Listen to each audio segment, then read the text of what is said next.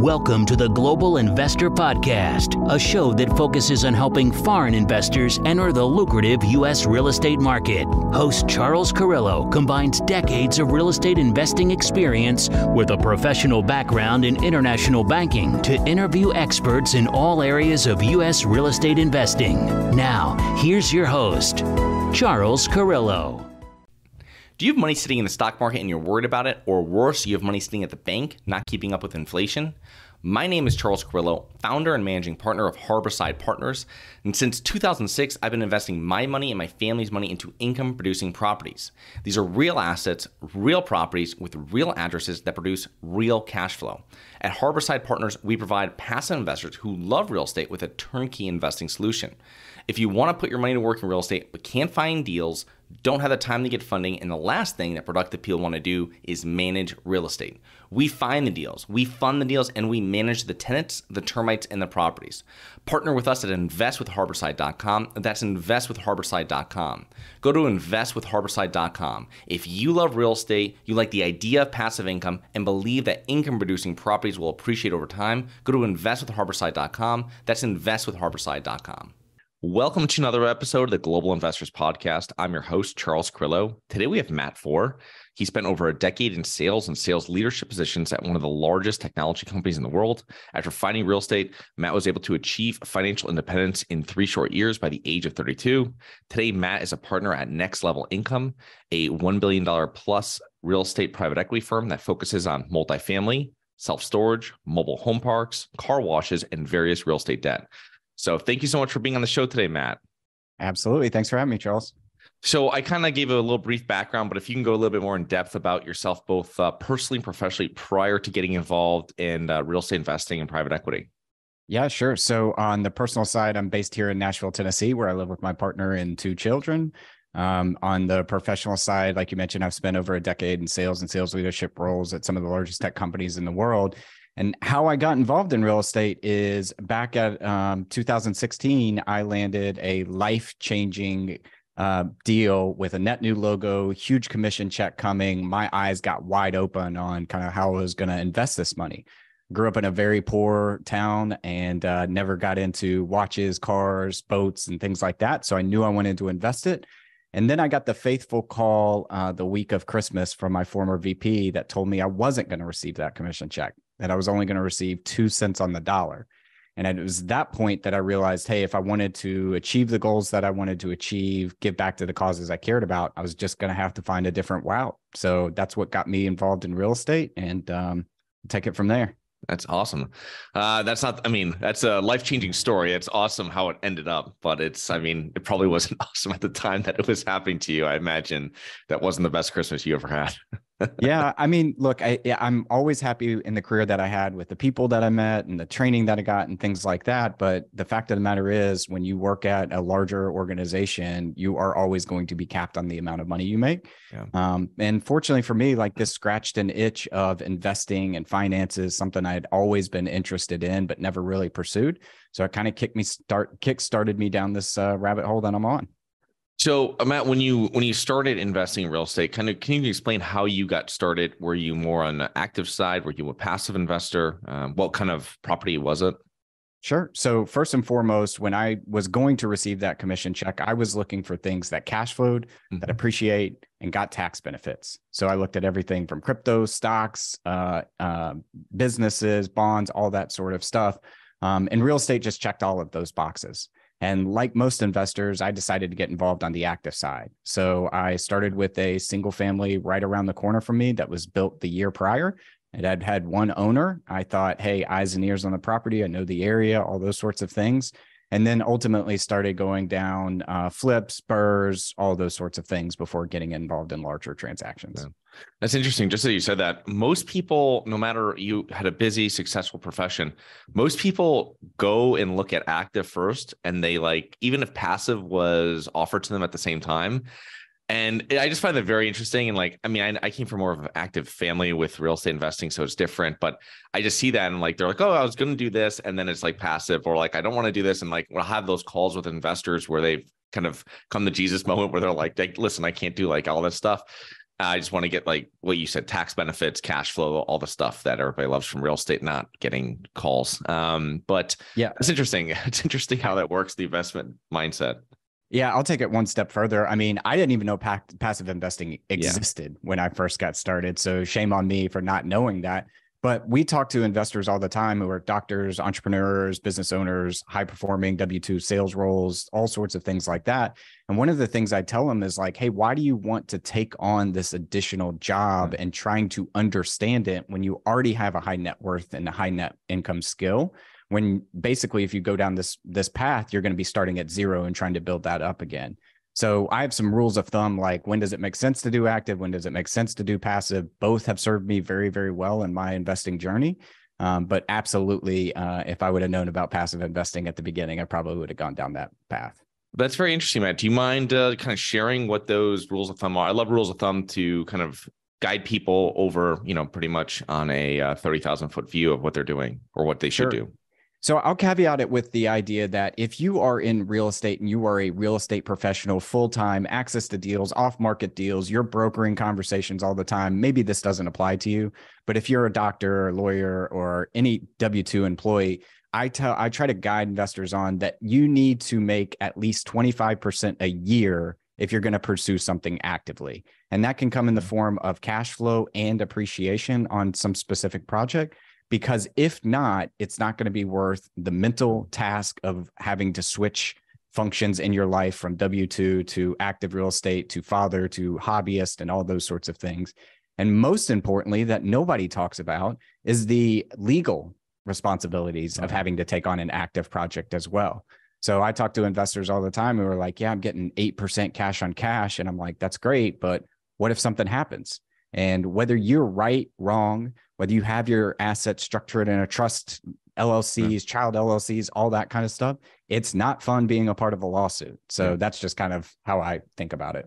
Yeah. I tell people too, like if they come to you and they're obviously making over $100,000 a year, I'm like, do you really want to be dealing with like $25, $35 an hour tasks of like, even if you have a property manager, they're still going to call you and be like, listen, we can do one roof, we can do half a roof. Like, do you want to have these conversations when you can like bill someone or get on the call, like for what you're doing, get on the call and sell like a large company in technology?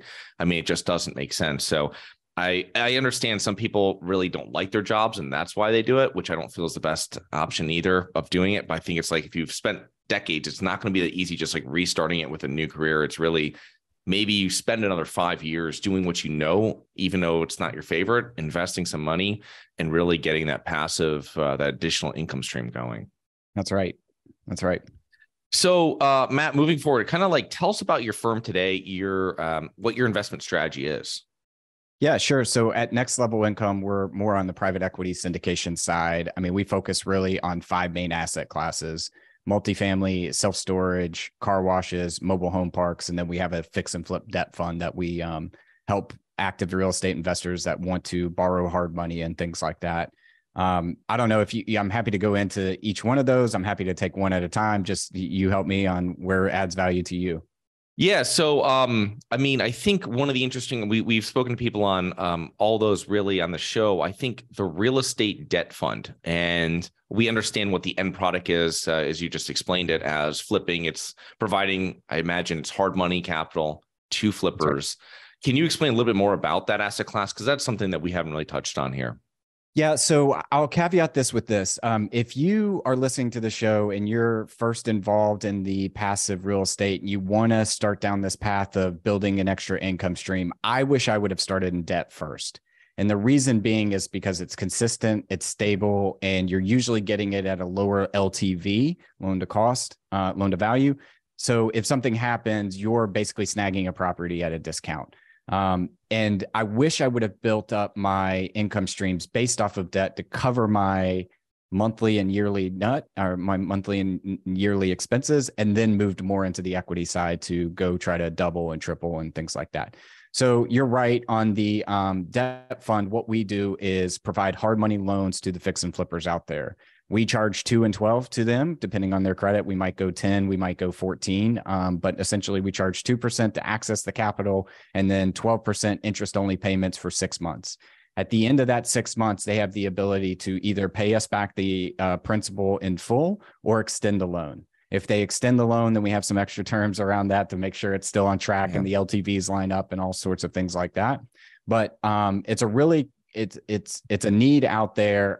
We are lending on assets that basically banks won't lend on at a discounted rate. So we're protected there as well. What markets do you do that in? Is that mostly the Southeast? So both my easy to sell if there's an issue. Yeah, exactly. The way I describe it is both my business partner and I have the luxury of living in the Southeast. He moved from the Southeast to the Southeast about 20 years ago because he saw the demographic trends, supply shortages, demographic tailwinds, more business favorable states. Like, why go play in somebody else's backyard when we've got the best market we feel like in our backyard? No, it's awesome. Yeah, that's one thing people don't really understand 100% about when you're investing equity side and syndications, and operators are notorious for this, selling you something that's, it's consistent cash flow and this and that. And you're buying a business. So there's going to be quarters where you do well and you're getting it. And there's be quarters like, listen, we're reinvesting some of this funds and we're doing this or we're doing that, or we're building up more of reserve and we're going to pause distributions or we're going to have them or whatever it is. So that's a very interesting way to bring it about. Now, the one thing I would say between the debt and the equity, I would think, is the tax benefits are a little different. Is that correct? That's right. Non-existent and there. Yeah. Yeah. So first and foremost, don't get your tax advice from Charles and I. I'm not a CPA and a certified client. I'm a guy in skinny jeans that Charles found on the internet. Like, I just know a little bit about this stuff. Don't take advice from me, but that's right. So when I'm talking to investors, there really is no tax benefits to doing any kind of fixed income based off of debt. So you're not going to get the depreciation and things like that. So we do see our investors take advantage of things like self-directed IRAs, solo 401ks, tax deferred vehicles already to avoid paying income tax on those income streams. Right. But it's also, you have a contract, which is different than the equity side, where you sign 100 pages that says this is the highest risk thing you'll ever do. Whereas on your side, you're actually signing something. You're on the other side of the mortgage. So right. If you've ever gotten a mortgage, you kind of know what that paperwork is. And it's pretty much that whatever it is, we're getting paid back no matter who we have to take from you. You know what I mean? Or what we have to take from you. So, well, that's very interesting. But so I always like to see this with a lot of private equity firms that are involved in a number of different asset classes. And you're partnering now, is this like where you're partnering with a lot of operators that are really handling the day-to-day? Or are you guys out there actively sourcing deals for certain asset classes that you're specializing in? Yes and yes. To give you a long answer short. So first and foremost, we don't partner with a ton of operators out there. We partner with very few select, and we want to see our ability to not do one deal, not do 10 deals, but to grow the partnership over decades is kind of how our long-term view is on it. So we're not going to hop from deal to deal, operator to operator, market to market because we want to raise funds and do deals. We pick very few strategic partners that we say, hey, this is an asset class that we're interested in. These are the two partners that we feel like we can go scale our business with and who have produced proven track records. And that's kind of how we move forward with that. Yeah, that's great. Yeah, we only have 3 operators that we focus on working with that we've done for years, and it's that's the way you build relationships, where you're going into something and you're going to be working with them for 10 or 15 years. That's the mindset going in, and it's a whole different type of relationship, I think, on the day-to-day when you're working with them. Right. But, and core values have to align too, right? I think in 2019 to 2021, it was easy to say, how can we get deals done? It doesn't matter. But in 2023, we're starting to find out, like, do you have integrity in your soul, or is it something you'd said just to get a deal done sort of thing? So those things are important to us. And now more than ever, we're seeing whether those come through or not. Yeah, I feel the next 12 to 18 months, we're going to flush out a lot of people that weren't really professional syndicators, operators, just like in 08, 09, when real estate flushed out a lot of mortgage brokers and agents that were just, didn't really have real businesses. They were just kind of selling stuff that wasn't the best for who they were selling it to. So when you're investing into many different asset classes, you're working with all these partners, and we talked a little bit about you building a long-term relationship with them. How do you go about vetting them? And that could be if you're going to operate with them, partner, or if you're going to passively invest with them. Yeah, so I do both. So that's a really good question. We do active deals as operators. I also invest passively in other deals as well. So I'll take it in twofold. One, I remember talking to a family office one time, and we were talking little bit about what we did and things like that. And they were like, great, put a marker on your calendar, in 5 years, come back to me and tell me what your returns have been and your track record, et cetera. And that really kind of set a light bulb in my head that, wow, these guys are looking at things from a very long-term perspective and they can play the long game. So when we're dealing with operators and we meet operators that we potentially want to partner with because their thesis aligns, their markets aligned, and we feel like that we can operate a business together, then that's kind of how we start the conversation. Hey, we want to continue this conversation. We want to build some cadences. But ultimately, we want to see a year from now if we're still aligned, if we still have the same fundamental thesis, if we see the same issues, problems, how we would handle them, communication, all those sorts of things. Yeah. For me, when I'm investing in deals, I mean, there's three things I really look at. It's the operator, the market, and then the business plan. And when I'm looking at the operator, what I really want to see is that they have a track record in the asset class, in the market, and in the business plan that they're trying to operate in. And also, when you're talking about these big syndication deals, there's always multiple people involved, that they have a track record with the people and the team that they are going to execute against. Because we all know that there's going to be issues that come up. And I want to see that this isn't your first deal together, that you all have worked through those issues before in the past. That's a lot of great information. Yeah, it's funny when you can listen to any kind of podcast you want or anything like that. And then when you actually speak to family offices, some of the most, if not sophisticated investors that I've ever spoken to. And it's just like what their mindset is. And if you're ever, I mean, we're in multiple deals with family offices, how they operate it, how they control their distributions, how they review the books. I mean, I actually love passively investing when there's a family office because there's a lot more oversight. And it's really like, oh yeah, we're going to, distributions are going to be like a week or two late because we need like 3 people from the family office to sign off on all of this. And you're like, this is how it does. I mean, this is how they put into the contracts. They write big checks, and they have a thesis of how they invest that's obviously worked for them. And it's much different than your mom and pop investor that doesn't do as much due diligence. Yeah. The one thing I would say there, though, is if you are a mom and pop investor investing in some deals passively, start asking questions to see if there's a bigger family office or institution involved, because what they don't present in the investment summaries when those offices are involved is that typically they get a little bit more preference, either in the capital stack or the distributions, and that might throw things off in the way that they're presenting deals and things like that. So I completely agree with you. It is rarely a bad thing to follow smart money, but also understand that smart money might be doing a deal because they have different terms than what you're seeing as well.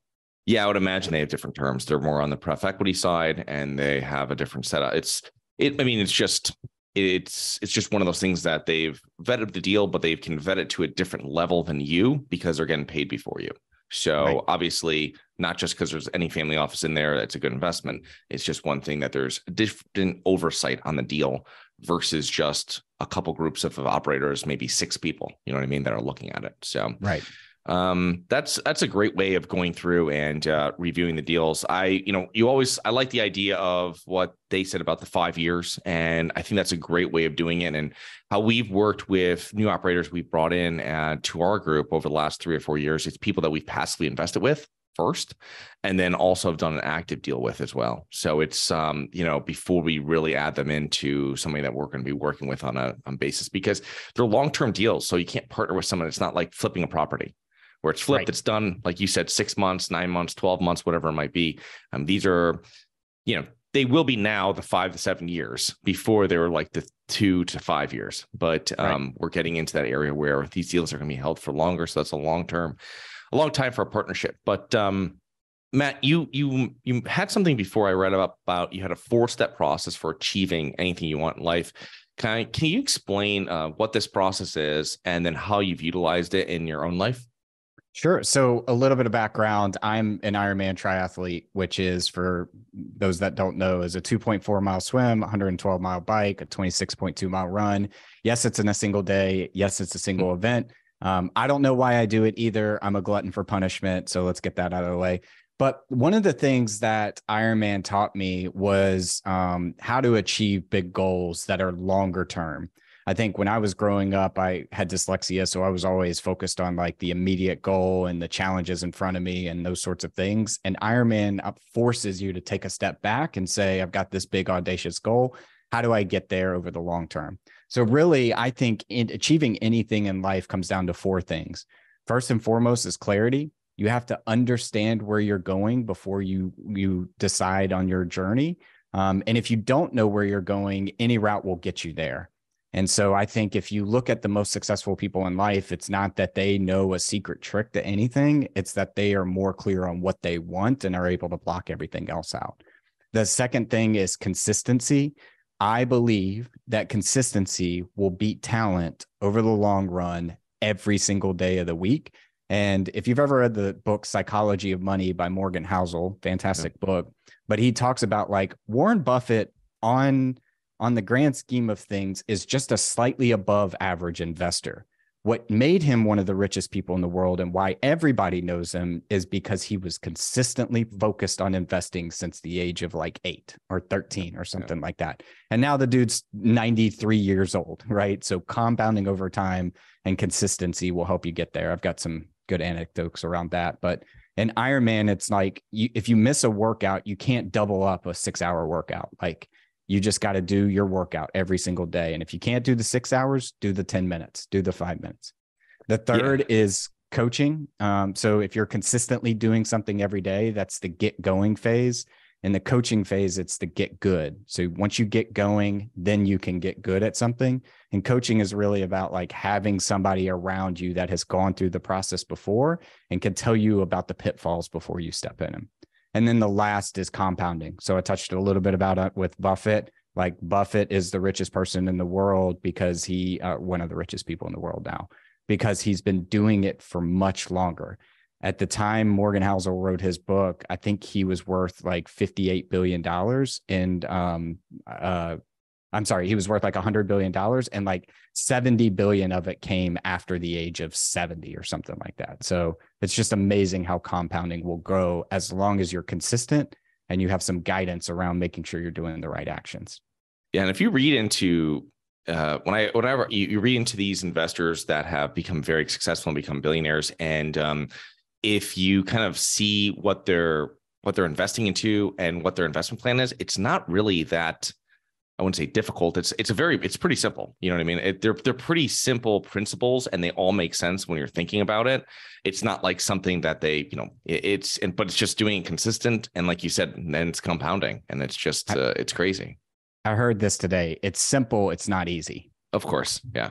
That's the name of the game. Like everybody wants to do the simple thing or the easy thing. And then they get distracted with, oh, what if I tried this? Or what if I tried that? Just do the just do the simple thing over and over and over again. And I guarantee you beat the person that moves from tactic to tactic over time. Yeah. The shiny object. So Matt, what are some common mistakes you've seen real estate investors make, let's say, since you started investing in real estate? I would say it's going to sound too simple, but simple is good. Is trying to do everything themselves. Like when we think about the real estate markets in a US, I never say real estate market because it's more markets, subdivisions, asset classes, et cetera. But the mistake I see is you're trying to do it yourself. Like, I don't know this about legality stuff, so I'm going to go try to Google it and figure it out. I don't know. I'm not going to pay somebody to do a contract. I'll chat GPT it and there's errors in the contract and now doesn't hold up in law.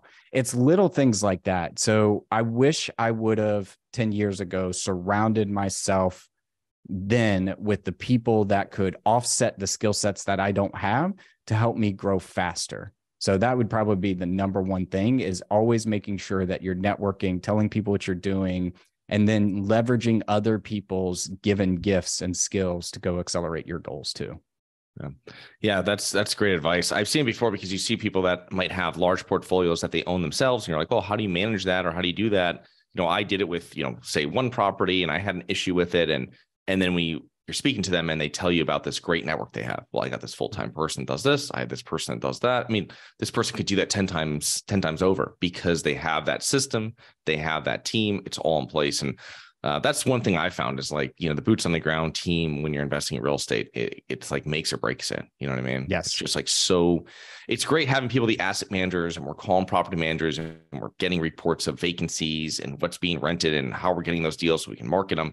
But it's really important about the people that are dealing with your tenants on the ground, who are making sure there's no trash on the ground, making sure the hedges and landscaping's done so it looks nicer for new tenants and all this stuff that really adds to the bottom line, not right away, but in the long term on that property, which is difficult too, because you won't see it right away.